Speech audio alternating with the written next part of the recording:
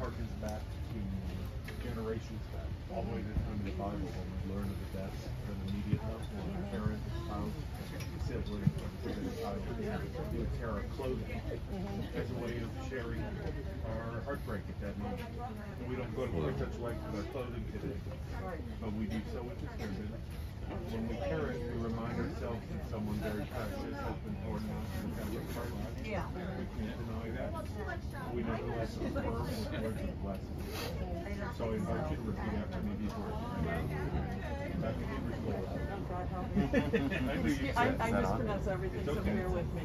Yes. Baruch atah Adonai Dayan ha'emet. See, you're all ready to go. Consider you eternal. God will universe. You judge our lives. It's like barbed wire.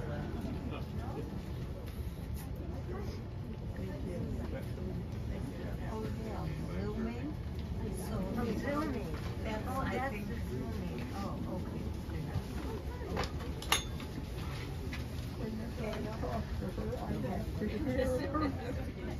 Talking about you. I know. She was overwhelmed. I don't know. Because you were coming. I know.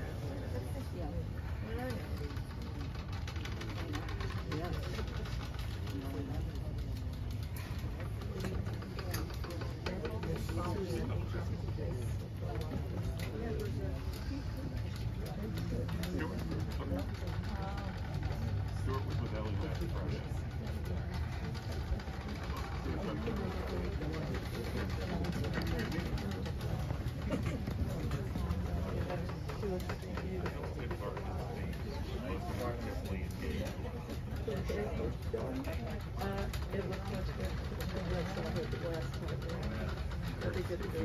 You grab that strap when we pull it up.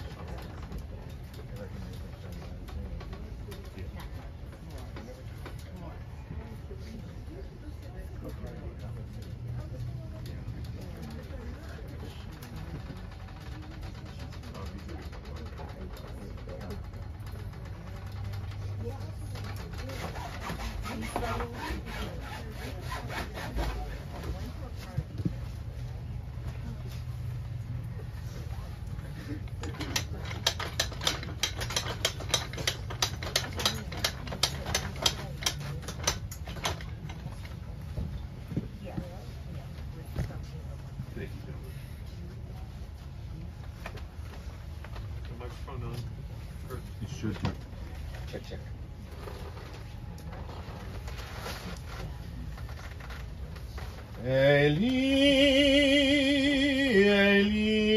Eli, שלא ייגמר לעולם, החול והים, רשרוש של המים,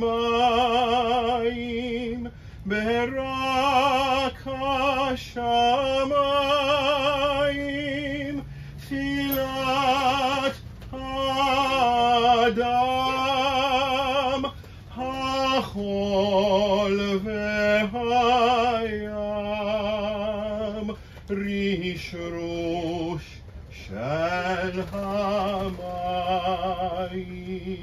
ברק השמיים,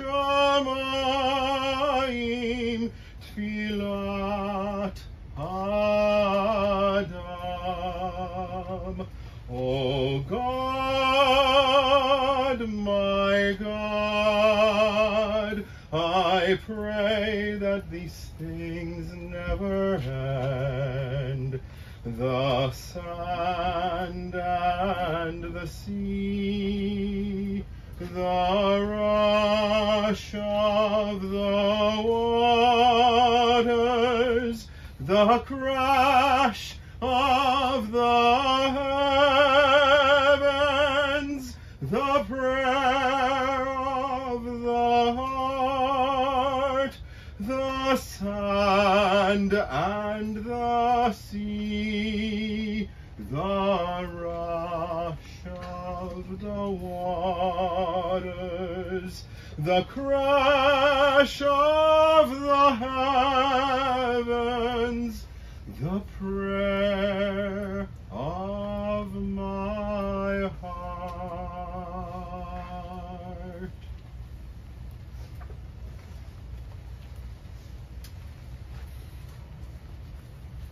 Thank you, Cantor Lappin.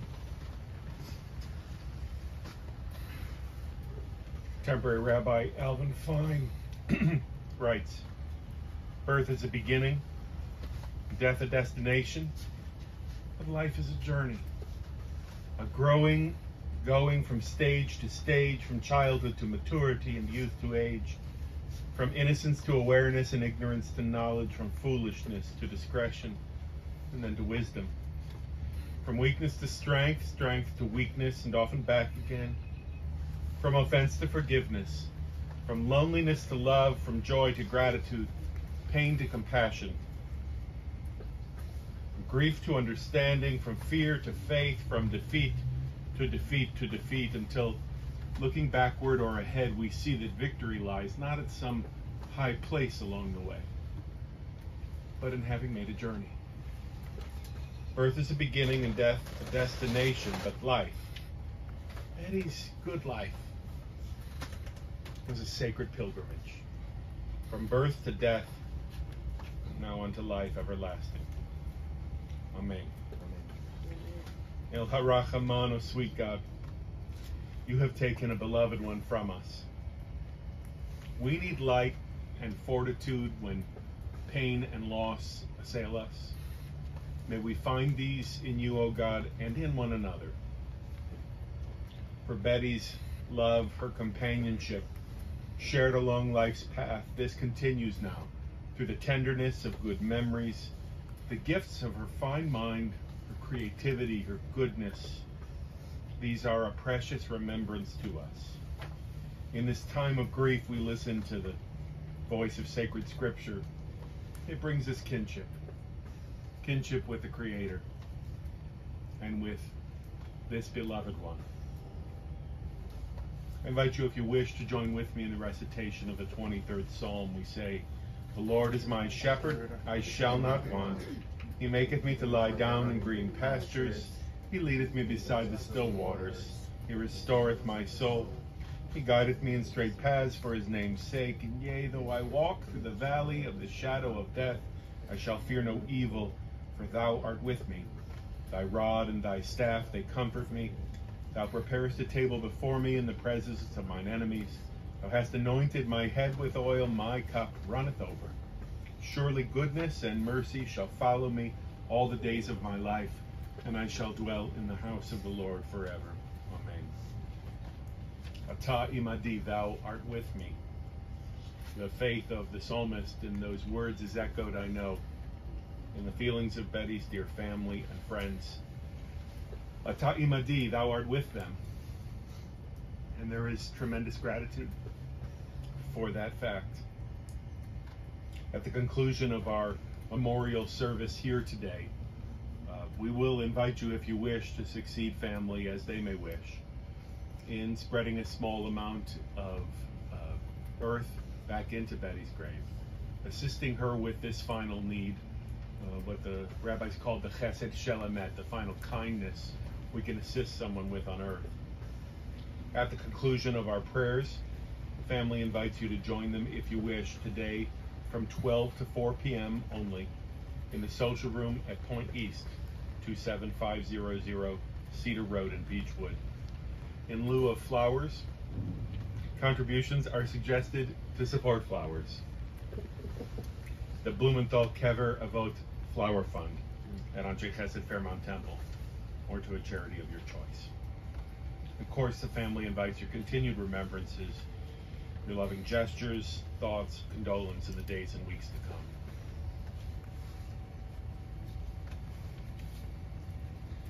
Some of you know this already. Betty Blumenthal called my office just a few weeks ago at Fairmount Temple, where I serve as one of the rabbis. She first talked with Jenny, with whom she was familiar. Jenny had been the one to help Betty, along with attentive caregivers, to sign on to Zoom, something she probably never thought she would do, and attend Shabbat services over the last couple of years. Jenny had also been the one to confer with Betty on the orders of flowers that, due to Sid and Betty's benevolence and vision, have been in the hands of each mourning family visiting loved ones in this cemetery between the High Holy Days for many years now. When I got to the phone, she told me she had something that she wanted me to see and asked if it would be okay for her to come by Temple. It's important for me to recognize that she had been a member for over 70 years. It was perfectly fine for her to come by Temple. This was hardly the first time she had come bearing gifts. This time it was a modest book called The Quest of the Bluebird, written by her childhood rabbi, Louis Mann, at the Pinnacle Classical Reform Temple, Chicago Sinai. It was not atypical of Betty to think of me and ask after me or bring me something, so I kind of considered the call unremarkable until this past Wednesday morning when I learned she had died. And I examined the book she gave me more carefully and noticed a dog-eared set of pages in a chapter called Getting the Most Out of Life. In that section, its author, Rabbi Louis Mann, shared what you needed to get the most out of life.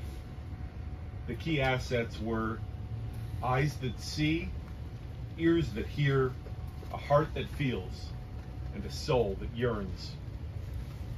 Let me repeat the key assets. Eyes that see, ears that hear, a heart that feels, and a soul that yearns. And notwithstanding Betty's good sense of humor about the relative merits of her aged eyes, ears, and heart, Betty Blumenthal had goodness, depth, and energy to enable a great deal of these traits only weeks ago. She was well regarded in this community. Many people knew her over a long, rich life, and I do not know a single one of them who wouldn't agree with me today that Betty's soul didn't yearn. Yearn for what would personally fulfill her? No, not so much. She had a habit of yearning for what you needed. Yearning for what would bring you joy and enrich your life. If it were good health, she'd try and heal you with kind words, prayers, and actions. If it were joy, she'd help you find more fun ways to do what you needed to do. The truth is, the kind of soul Betty held as her own these many years is the kind you don't often meet, and you never forget when you do. She'd have been 99 years old this coming September 11th. Now, to shine a light on what that means, when Betty was born in 1923, the U.S. president's name was Calvin Coolidge. The movie The Ten Commandments was first on the big screen. And speaking of the big screen, a small cartoon studio was formed by two brothers that year in Hollywood, California. Their names were Roy and Walt, and their studio is now called the Walt Disney Company. The price of a gallon of gas that year was approximately 14 cents. Betty was the older of the two Gutman children born in Chicago, and she and her brother Alan developed a very warm bond. She was early on and remained throughout each of their lives protective over him, and I'm told he was taught by her to ride a bike for the first time. Though at 92 he cannot travel by bike or probably even plane today from his home in Olympia, Washington. Alan sends his affection, and over the last period of Betty's life, his own gentleness expressed in letters he'd written to his sister even recently. And in a way, we have here Alan's own soul's yearning for Betty to have taken her final breaths peacefully. In a text he sent to Gail in recent days, Alan wrote of now witnessing a phase in his sister's life full of love and mystery, and his wish for her and for all of us to find compassion and to go now beyond the limitations of our mind into the infinitude of the eternal. Betty's early life and schooling all took place in Chicago. It seems that her dad's death when she had only recently finished high school took her and her family to Los Angeles, where Gail lives now, and then back to the Midwest where she'd live here in Cleveland. Thank goodness that is where she'd land, because so many of us have received the blessing of knowing her and appreciating the fact that here she was fixed up at around the age of 20 to a handsome, talented, ambitious, and caring young man in his father's auto supply business. Sid Blumenthal met Betty Gutman at the insistence of each of their mothers. How about that? A lesson today that you should listen to your Jewish mother. It's like she wrote it herself. They began a love story at that time, many chapters long, joining hearts that fell to one another's heart in a wedding that, if my records are correct, occurred in September of 1944, just a few days before what would have been her 21st birthday. When Sid died, Betty sat with Cantor Laureate Sarah Sager and talked with her about the ways in which together they had addressed the challenges that inevitably come your way in 7 decades of marriage. She also acknowledged the way in which she and Sid sought to seize opportunities to celebrate life and its milestones, achievements in Marilyn's life and in the wonderful granddaughter, Jennifer, that reminded Sid and Betty all over again what they loved about raising and being integrally involved in the lives of their daughters. This has become such an asset after these words were uttered from her lips to Cantor, when Betty, as a surviving spouse and mother, and Gail as a surviving daughter and sister, soon hoped for and sought out that year, when they needed help after the most traumatic loss of Marilyn within 10 days after Sid was laid to rest right here in July of 2015. Betty reminisced with Cantor at that time about the places she and Sid were able to travel together, the exploration of culture and nature and humanity, going to Japan, also researching and planning and tracking down and ultimately seeing the house in Russia where I believe Sid's father was born. She loved that when Jennifer was old enough, they were able to travel with her, give them a bit of their vision of what you have to see in New York or DC or grand destinations like Alaska or the Tetons. Any one of us who knew Sid and Betty as a couple, we all have to think of the contrast of the two of them. How big he was in stature, his big voice and passion lived out loud in Betty's presence, which was no less impactful, but it was more humble. A humble spirit that would contract and expand as the person before her needed it to. When Gail and I met on Wednesday afternoon, she talked about her mom's kindness and generosity. When each of the Blumenthal sisters were born in the early 50s, within days, they were adopted into the home of Betty and Sid, and were taught from the moment they held any awareness that their coming into the life of this family was something that was special, sacred, beautiful, and a gift to their parents. Literally on the lap of her mom, Gail learned a short poem that her parents committed to memory and which she promises to teach you today. Not flesh of my flesh, nor bone of my bone, but still miraculously my own. Never forget for a single minute you didn't grow under my heart, but in it. Isn't that a special poem? I just learned it from Gail. I don't think I'm going to forget it. It expresses such heartfelt, honest gratitude. Gail believes that her mom just assumed everyone felt that way, talked that way. She assumed everyone she encountered was as honest and as wholesome and as pure as she was. It upset Betty terribly to see how mean-spirited the public life of politics and culture have become in our world. She hated violent threats and that which has come to characterize so much of what we see in the news. Gail talks admiringly of her mom's stubborn political convictions and her still stubborn optimism that the world can do better than we are. That feeling expressed openly in words and encouragement makes Gail say today just how honored she feels to have been part of her mom's life's journey and to travel back and forth from LA to here, to remain a special presence in her niece's life, to stay connected with so many of you, friends and cousins, loved ones who remain here in Cleveland and who love her mom. Less than an hour ago, Gail texted me, just recalling that with all of the travels that her parents made, her mom never forgot to say how grateful she was when she returned home.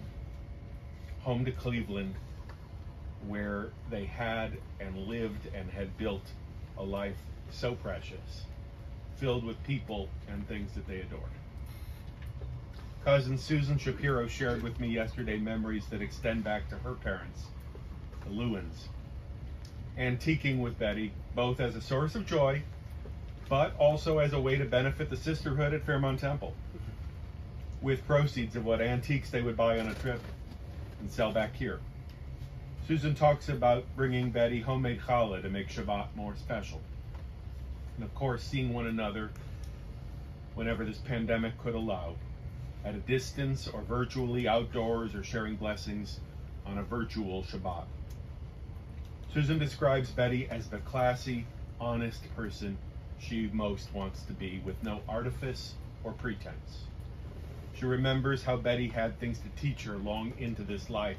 This included, and I bet you Susan would show it to you, an effective and fun way to crack an egg and get the most out of that life too. And her encouragement that rather than have Heinens make flowered centerpieces for Susan's most special family gatherings, Betty said that Susan should pick out flowers she liked and just do it herself with fun and flair and not think about being too perfect. Well, Gail explained to me that in a way, that's what Betty wanted us to do today.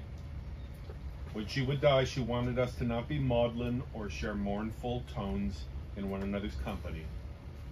We are here to celebrate her life, to gather flowers we enjoy, and just do it. Make the flowers that we've gathered in life, and now her completed life, a centerpiece of celebration for all the days we have going forward. Are you willing to do that? I am. Gail says it figures that her mom had such things on her mind to say about what funerals and Shiva should be like, because Betty had long been the one to bring comfort to family members. In her upbringing, Sid could be counted on for the truth, and Betty was truthful as well, but always with a manner of drawing out hope and optimism for what she was explaining. Gail remembers the way that Betty's presence shined a light on her when she needed her mom during a recovery from hip surgery years back. In Gail's direct presence, she was loving and encouraging, but later, when Gail would speak with friends, she learned that her mom absolutely was glowing about her daughter with pride and conviction in her heart.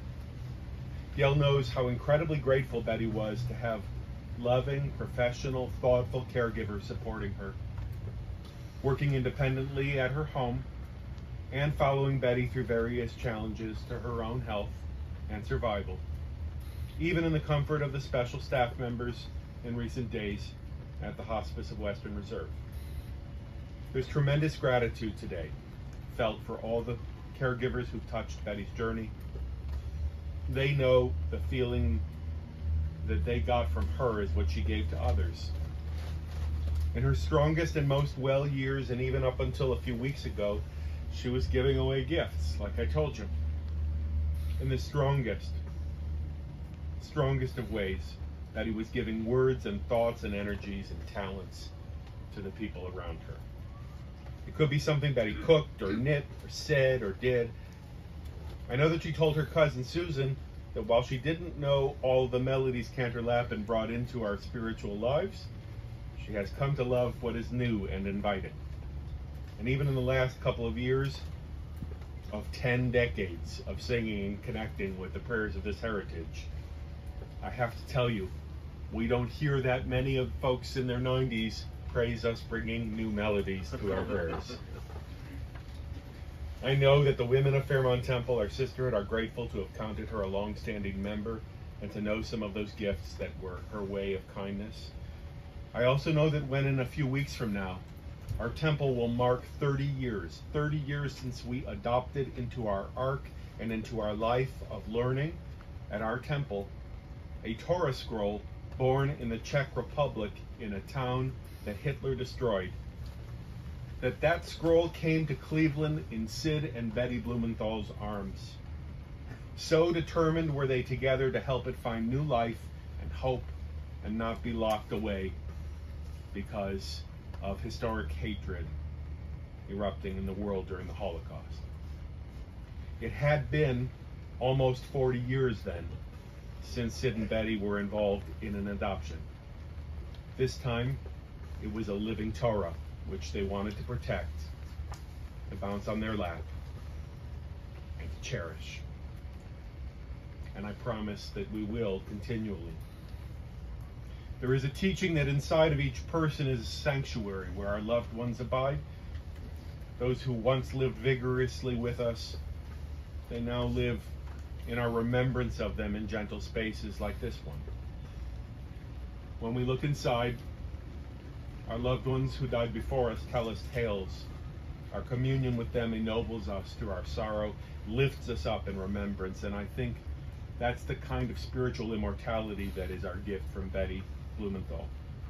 Let's look within today and all the days going forward, and there find our precious friend, a person we knew of substance and determination, someone in whom we are proud.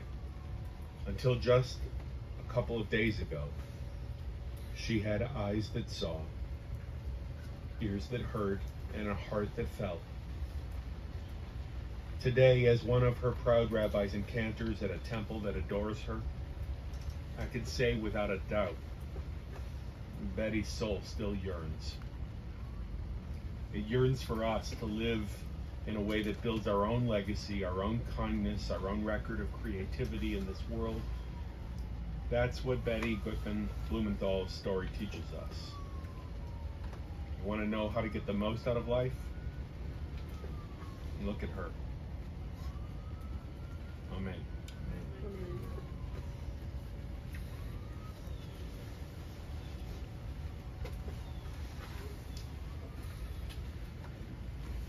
We continue with our memorial prayer. If you are able to, please, if you can rise, I invite you to rise only if you're able to.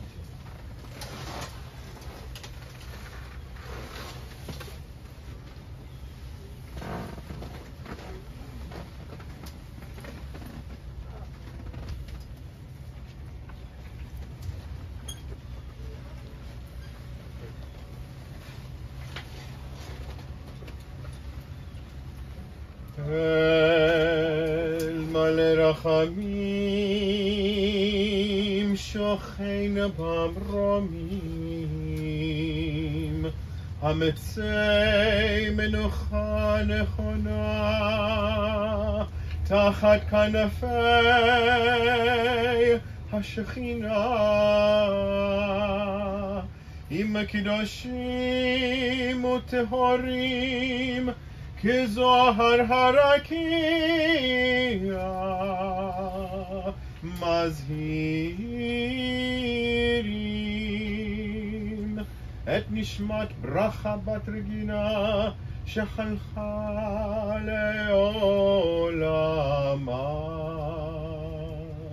בעל הרחמים יסיריה בסתר כנפיו לעולמים ויצרור בצרור החיים את נשמתה אדוני הוא נחלתה ותנוח בשלום על משכבה ונאמר Amen.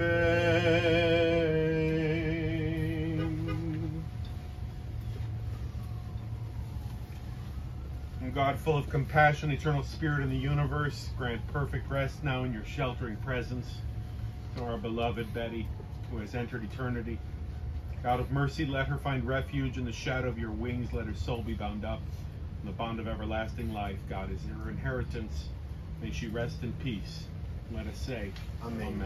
I invite you to join with me in the recitation of the Mourner's Kaddish. These words, they actually never mention death, but it is our custom to say them at times where we yearn for a sense of whole belief, sense of whole belief in a world where God redeems and where life is protected. We say these words slowly with affection and memory. We say, Yitgadal v'yitkadash shemei Rabbah ve'alma divera chirute v'yamlich malchute v'chayechon uvyomechon uvchaye dechol beit Yisrael ha'agala uvizman kari v'imru Amen. Yehei shemei Rabbah levorach le'alam u'la'amei amaya Yitbarach v'yishtabach v'yitpo'ar v'yitramam v'yitnaseh v'yitadar v'yitaleh v'yitalal shemei dekudesha b'richu le'ela min kol birchata v'shirata tush bechata v'nechemata da'amiran be'elma v'yimru Amen. Yehei shlama rabba min shemaya v'chayim alenu ve'al kol Yisrael ve'imru Amen. Oseh shalom b'mramav Hu ya'aseh shalom aleinu ve'al kol Yisrael v'imru. Amen. Hamakom yanachem etchem. May God comfort you, each of you, all of you, among the mourners of Zion and our people. And as we start to sort of take down the setup here for a moment to help everybody safely participate as they may wish in the spreading of earth, a reminder to drive and take care of yourself safely today and make your way back to your car safely in just a few moments. An acknowledgement that beginning at Shabbat services tonight at Fairmount Temple, in person as well as online on our live stream, Betty's name will be lifted up during our memorial prayers all the times over this coming month, where we will say Mourner's Kaddish, including at our upcoming Yizkor services on Passover. We'll be lifting up Betty's name with love. Thank you for coming. If you want to help, I just want to make sure people get a chance to.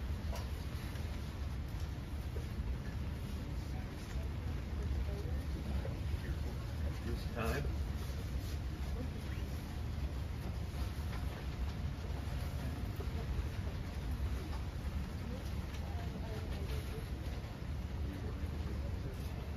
I think I want it.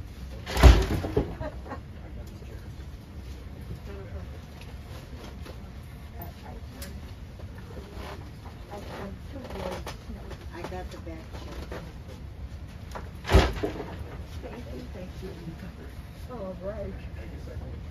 No, I'm good now. Thank you, Rabbi. Thank you. Please, please.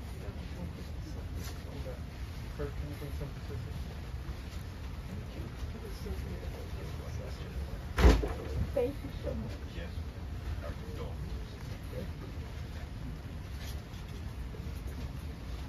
Family and friends want to come forward.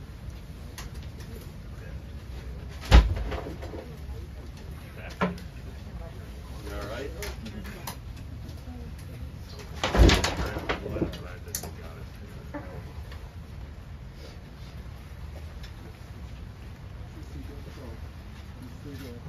She stays here until you give her a ride, and I'll help her into the car. That way you don't have to. Bring the car up here. Yeah. I'll walk with you with the umbrella. You sure? Well, I'll get this.